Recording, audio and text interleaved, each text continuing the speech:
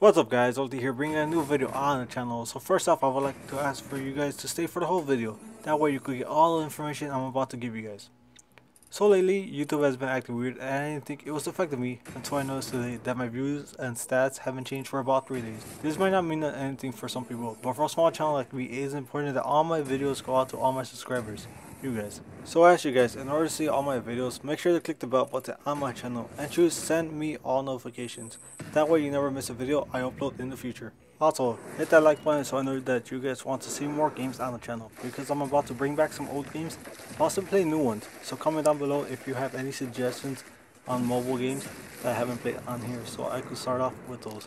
One last thing, I want to bring back t-shirts. The last time I tried this was back when I only had 60 subscribers. So if you guys are interested in wanting a t-shirt with the new Elote Gaming logo, drop a like and comment that you guys want one, and I'll start working on the symbol design to go along with the logo. And I'll update you guys on it when I see that people are interested.